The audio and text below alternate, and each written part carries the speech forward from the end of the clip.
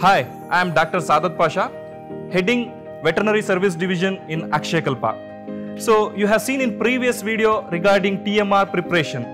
So, in dairy cow, there is no single TMR. There are many TMRs we prepare. So, as like human, in dairy cows also there are different physiological stages.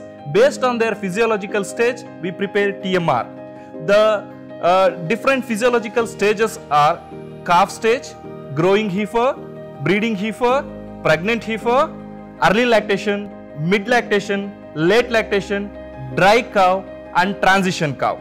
Calf stage, so we offer only milk, calf starter and water. So for this stage, and we will never offer the fodder to the calf because the stomach, the fodder digesting stomach is not fully developed during this stage. So we will not give any fodder to the calf. Next stage is growing heifer stage. So during this stage, heifers under growth. So they attain their body weight during this stage.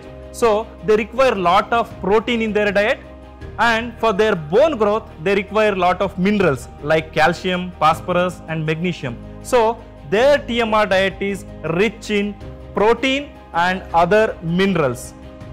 Breeding heifer stage. So this is a stage where the heifer attain puberty. That means they show their estrous behavior during this phase.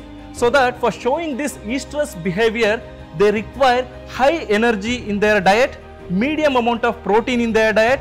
Along with this, they require micronutrients and vitamins in their TMR diet.